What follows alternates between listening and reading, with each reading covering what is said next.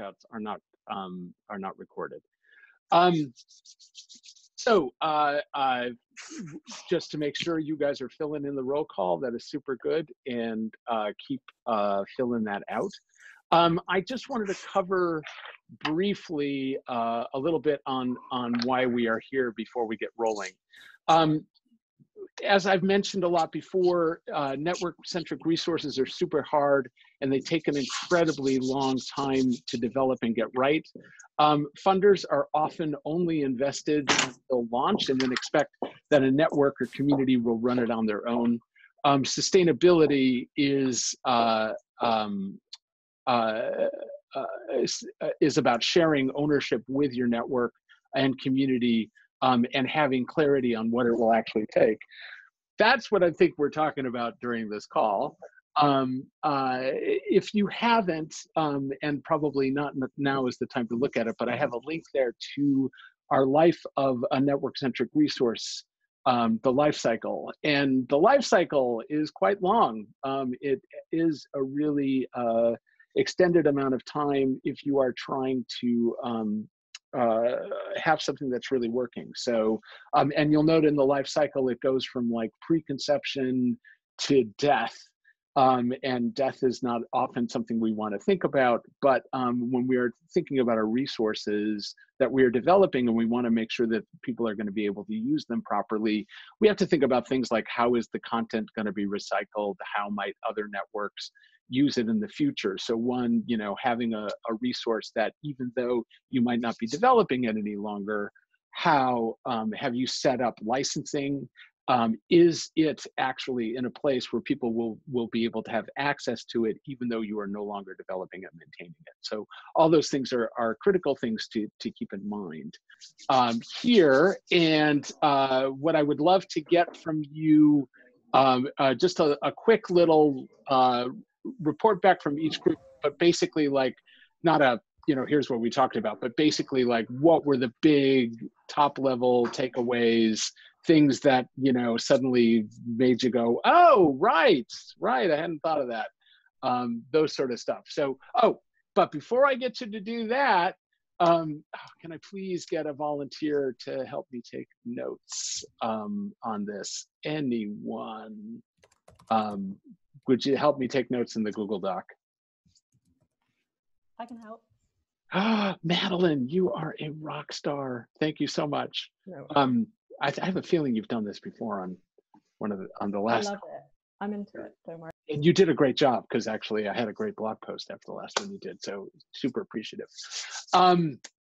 So let's go John's group. Anybody in John's group, what were your big ahas, takeaways from your discussion?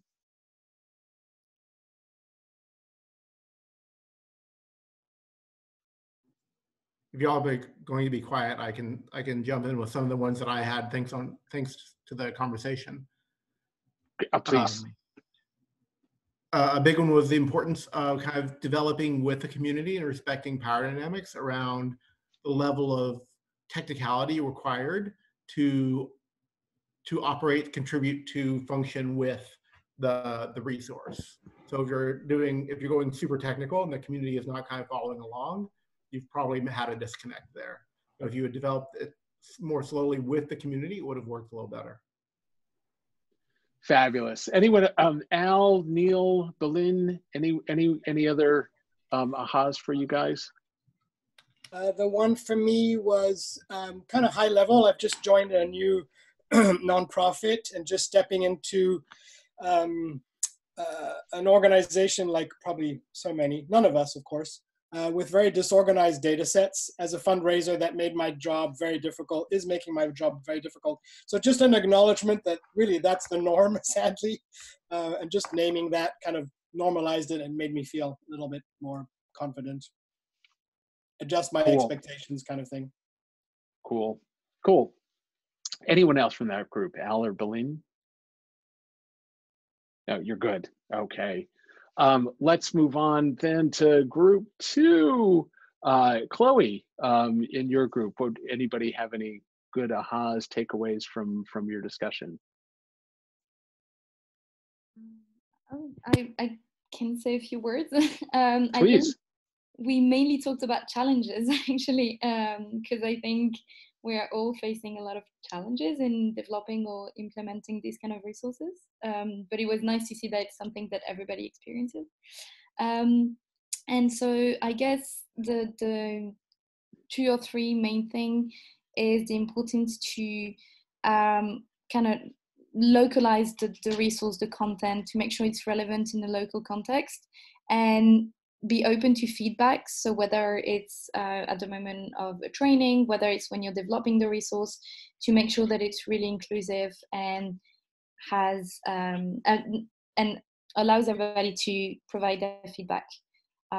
So being open and transparent, and having these rounds of testing and getting the feedback to make sure that you get it as right as possible and that it's as relevant as possible in a local context. Yeah, I think that was the main takeaway. Great. So Paul, Ashley, Madeline, anyone else want to chime in on that? What you've got, any takeaways or ahas from that group?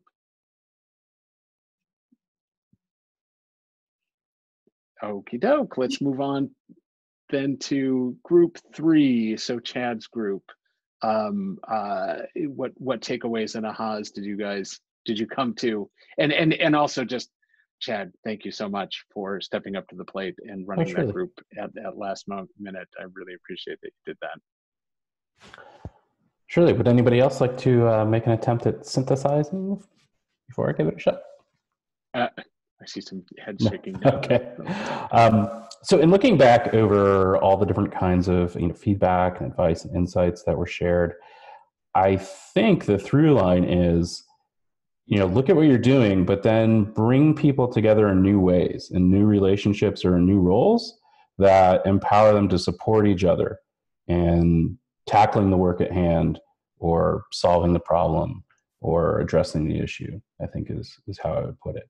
Like reimagine the ways people can be together and help each other practice leadership to improve, sustain, adapt, reuse, invent the network-centric resource. Great. Anything to add from that group? Camille, Esther, Francesca?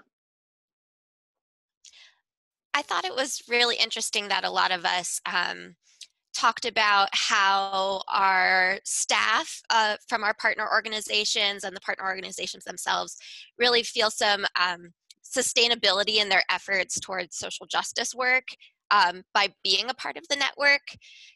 Their local struggles, they can kind of think about it in a more global context, and that even if they're struggling locally, other people are succeeding elsewhere, and they can kind of see that as a larger impact. And that's helped a lot of people keep dedication to social justice work. Very cool. Good. Anything else from that group?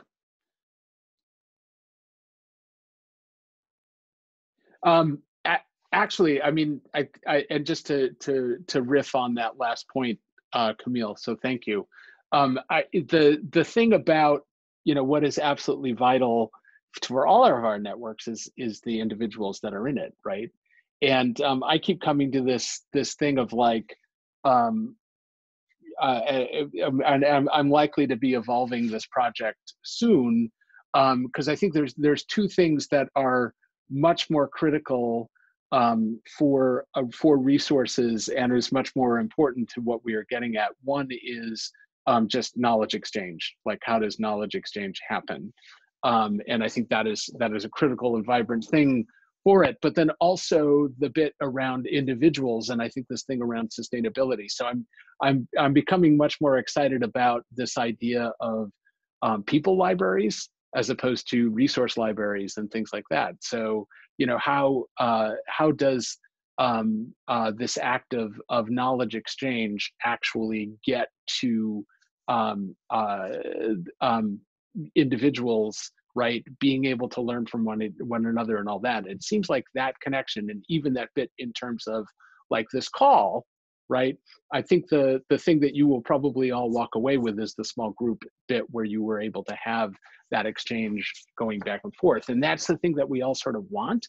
And in terms of our own, the sustainability of everyone, and particularly within social justice work, that piece around getting those insights from people and also having those opportunities to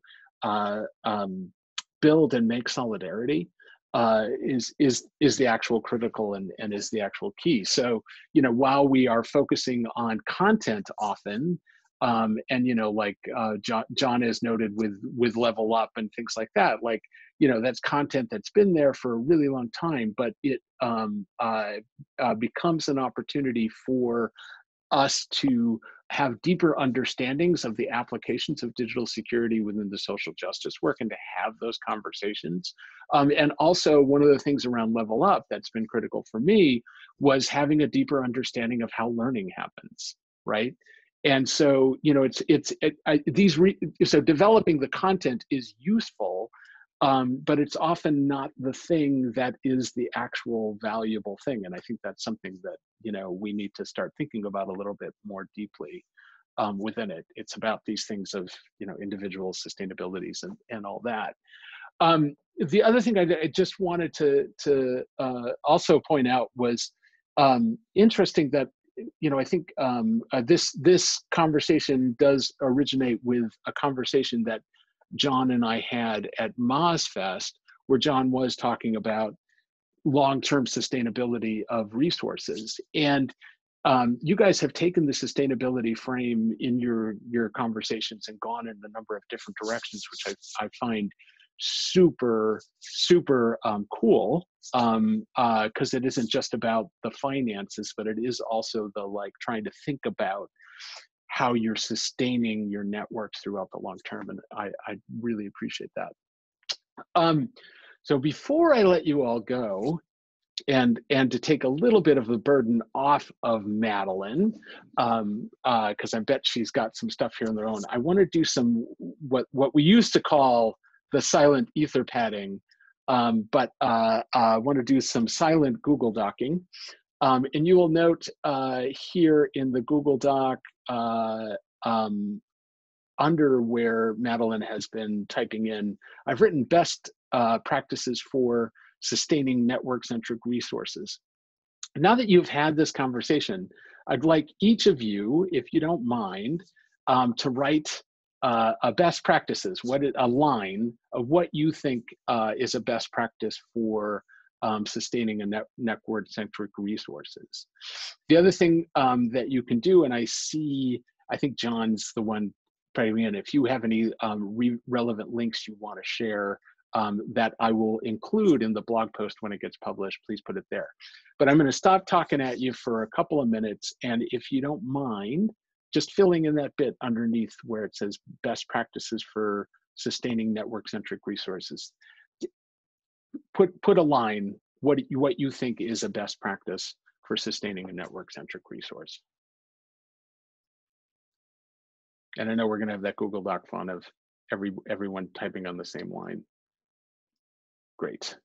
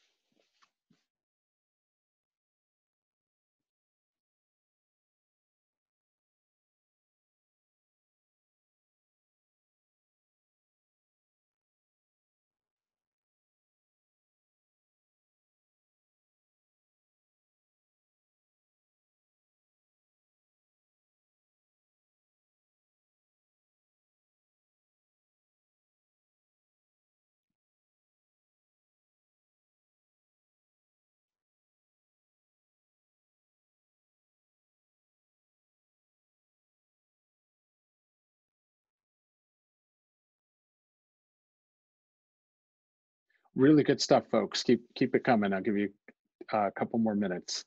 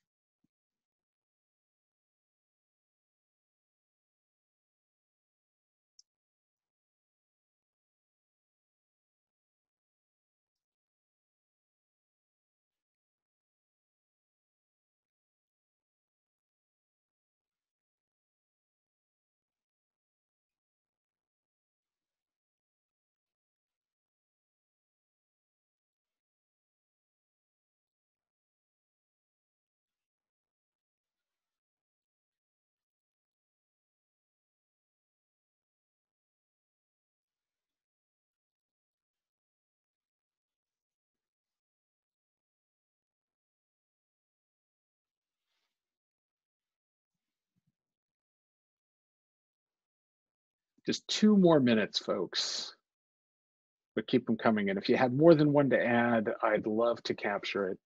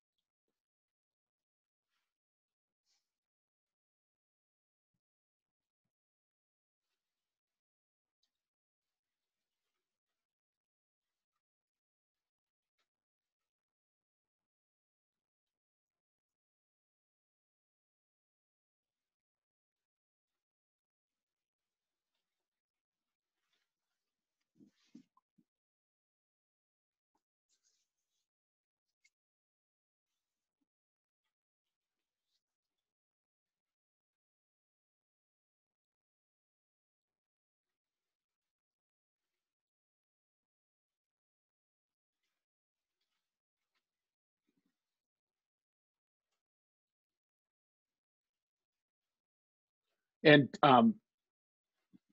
John, thanks for putting your name. If you do want a proper credit for what you put, please put your name into it.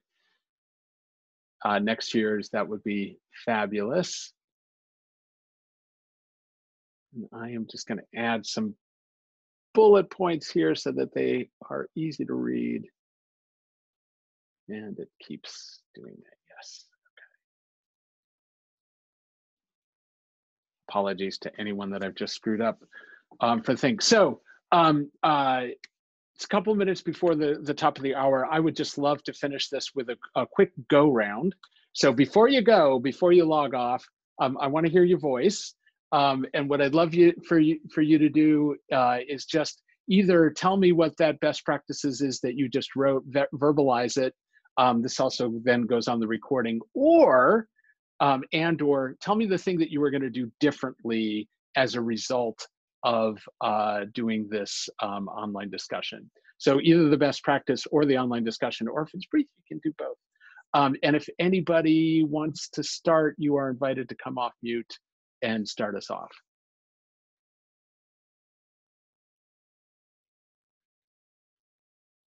Thank you very much. I'm just gonna, I think the thing I'm gonna do differently is think more expansively about how a resource can be useful outside of the content itself, what learning can happen around it. I love that point, so thank you. Thank you, Madeline. Great. Next.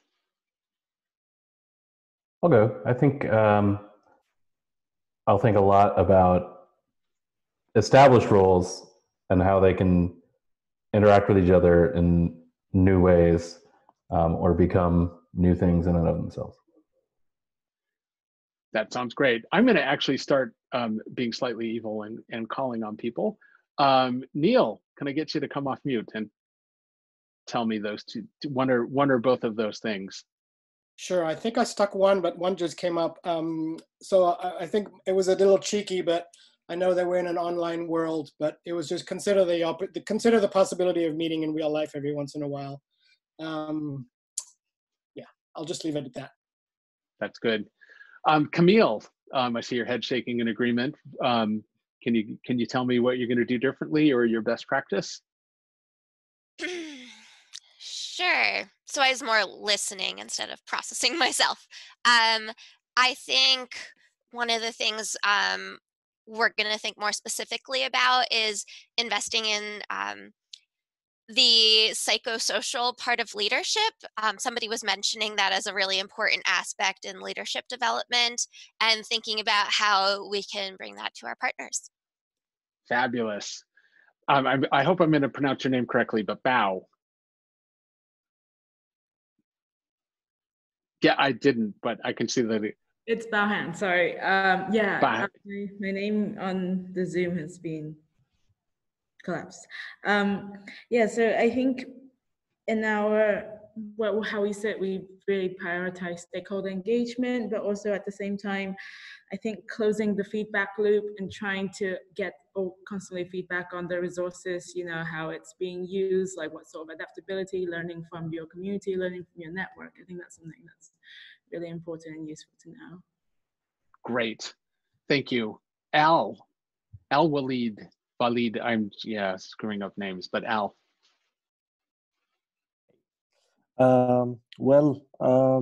I think that involving the community from the beginning of the project and let's say rely less on a person, because generally you start the idea by yourself and you have your view, and at a later stage you involve people. So start the discussion earlier. Great, thank you. Ashley. Yes, this is something that I've been thinking about for a while, but it came up in our small group. So it's something that I'm excited to explore further, is how we're measuring success, not just in a qualitative, from a qualitative standpoint, but from a quantitative standpoint. How are we actually ensuring that our resources are effective and useful for the communities? That's a good one, actually. I would love us to do a session just on how do we measure the success of our network-centric resource. So that's a super good topic. Thank you. Yeah, I see thumbs up there from John. Yep. Paul, can you come off mute and tell us your either best practice or what you're going to do differently from here?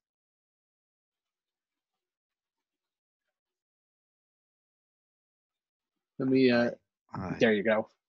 Yeah. No, I can't really. I can't tell you what I'm going to do. Just too much to process at the moment. I'll have to see what floats to the surface, but I appreciate the opportunity. Great, I appreciate that, Paul, and apologies for putting you on the spot like that. No but problem. thank you so much for your honesty on all that. I'm getting screwed up with names. Esther, can you come off mute and tell us about what you're going to do differently, or what a best practice is for you? Yeah. My name is Karen. Sorry, I'm just using somebody else's laptop. And I was trying to figure that out. So yeah, doing things differently. I think this came from just looking at the bullet points when we were silently Google Docking. I think the thing that stood out to me was really to carve out time to think about the sustainability of the network, because I think that for myself, I often get caught up in like the day-to-day runnings and not really having the time to design in sustainability in the long term. So that really resonated for me. So hopefully I will do that soon, to carve out some time to think about sustainability. Great, thank you so much. Francesca. Sure, I think my immediate one is, you know, we talk a lot, all of us, I think about feedback, especially when it comes to network-specific resources, but we talked about learning, and the thing that we want to dive more deep into is in terms of the sustainability of any given network, to broaden that out and think about how your network is learning and what are the mechanisms, what are the processes, how does the information get used, and how do you kind of evolve over time is a big one. So that was one of the ones I put, and the other one was about identity. So it's sort of a parallel track, but as a network evolves over time, how did the network members' identity shift? So this is tied both to what Bauhan and Ashley was saying, and earlier also to what Chad mentioned. Thanks. Thank you so much. And apologies again for screwing up names. Belinda. Sure. So similarly to Francesca, maybe because we work in the same organization, I was going to say the importance of listening to the voices of the members of the network in terms of what's working and what's not. And I really liked your comment about making people's libraries, and that's definitely something I'm going to continue to think about. Great. Let me get my group leads before we go. Oh, wait, actually, I'm sorry, missing Indira. I know you came in late, but is there anything that you would like to add? Yeah, very late. Sorry, it was in another call and I couldn't change the hour. Yeah, so I'm just like thinking and reading all of this, and I think I'm also part of the team of Curidocs with Al Walid. So one of the things that I was thinking is, and resonates a lot with this collaboratory that we are trying to kick off again. So how important it is to create a format to go offline as well. And I'm also thinking about all of these people who I would love to bring to this. I would love to do that, to just start a session offline, but then how do you bring all of these people who doesn't actually know that they could be part of an community, who don't go introducing themselves as documentalists, they are just doing it, but they don't. Yeah. So I have a lot of thoughts and things, a lot of things to think about. Thank you. Well, thanks. Thanks to you. Bob, you came in late. Just gonna want to give you an opportunity to say hello and if you have anything to add to the discussion. Yeah, be sure to check your time zones really well. I wanted to be here. I was going to facilitate, and I put it on my calendar at 11 Eastern and realized it was 10 Eastern. So my apologies, but I'm glad to see such a good group here, and we'll look for the notes, and so sad I missed this one. Bob, we missed you dearly, and I actually am desperately wanting there to be a single time zone throughout the entire world. I think that would work. I usually get it right too. I get it right. Every now and then there's that major screw up, and you're just like, ah. Anyways, I think looking at who is left, I've gotten everybody on here. You guys, I'm just super grateful that you came and you had this conversation. Like I said, I will be putting a blog post together. Keep an eye on your emails in your inbox, because I will send out a draft version so that you can have inputs, and make sure that I'm also crediting you properly and all of that. And also let me know if you don't want to be credited on it. I will take your name off if you have issues with that. Do continue if there's stuff you want to add into the relevant links, or anything else you think should be added in the best practices, because then it can make it into the blog post. I'm super grateful. I probably will not start working on this till tomorrow, so feel free to keep filling out that Google Doc, put good stuff in it. And again, I just can't say anything other than thanks. Our group leaders have left, Chad, John, and Chloe. Bob, I'm grateful for you regardless, because you did help me really think this through, and I know you got people in the room. So I'm grateful for all that. And the rest of you, thank you so much. Just a reminder, I do offer an hour of free time for anyone that wants to talk through their network-centric resource. So do get in touch if you want to do that, and be on the lookout for the emails and what's coming up. And thank you very much. Thank you. you. Goodbye. Bye. Bye. Thank you. Thank you. Bye. Bye. Thanks. I'm so sorry. No worries, Bob. But you missed a great one. But you'll always get forgiveness in my book, Bob. Bob, if you want to chat, we can chat later. Yeah, right. Sounds I have good, notes. Thanks. No, I appreciate it. Mm-hmm. Great. Camille, I left you a message. Did you see it? Oh, no, I didn't. Okay. Have a quick look before you sign off, but sure. I'll track you down if I can through Dirk. It's about housing and data and fun stuff. Yes. How do I find my messages? Oh, there we go. Just do a quick whatever text. Yeah. If not, Dirk, I'm sure will share your email address with me. Well, yes. Neil, did you put your email address in there? I did. It's in the Google Doc. That's a great idea, Camille. I stuck an email address.